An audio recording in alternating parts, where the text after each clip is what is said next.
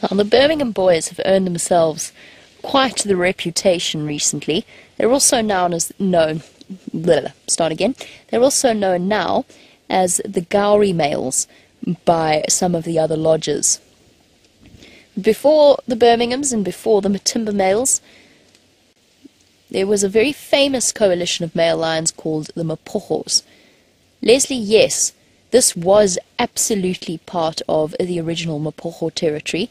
An amazing thing about the Mapocho male lions, it was a coalition of 6 members strong when they first started to take over an area, and they actually ended up getting hold of a territory that I think was about a third of the size of the Sabi Sand itself. So their territory stretched all the way from around Buffelshoek to Torchwood to Cheetah Plains, our entire Traverse area, central Djuma, Arathusa, right down to Mala Mala, Londolozi. Their territory was absolutely enormous. And that, in the end, was the interesting thing about the way in which the Mapochos went, because they left behind, as male lions do, a trail of destruction in terms of the number of lions that they killed. It's what male lions do when they have a takeover. But I think what was extraordinary about the Mapochos is because there were 6 of them, their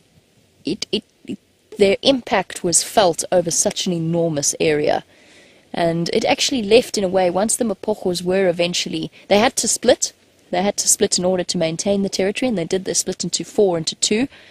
The famous Mr. T, or Satan, as he was known, along with Kinky Tail on the one end, and the other 4 on the other.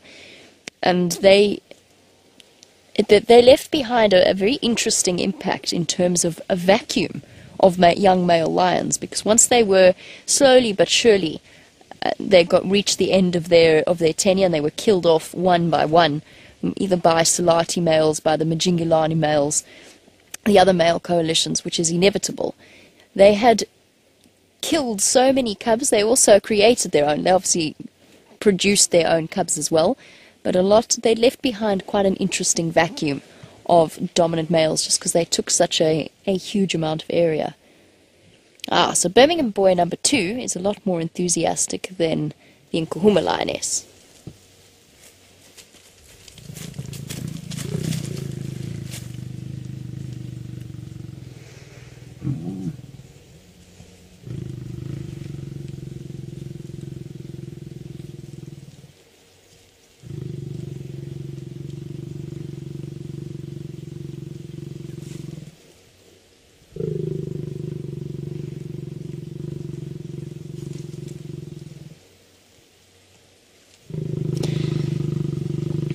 As an interesting aside, Birmingham boy number 2 is also a little bit less skilled than the other Birmingham males. He hasn't quite got this right just yet, which is why the process is taking longer than normal, and why he hasn't gone about biting her neck yet.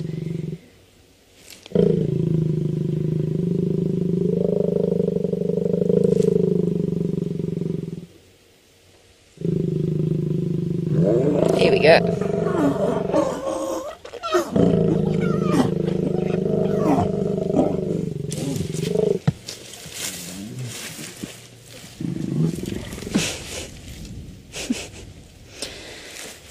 Flopped down.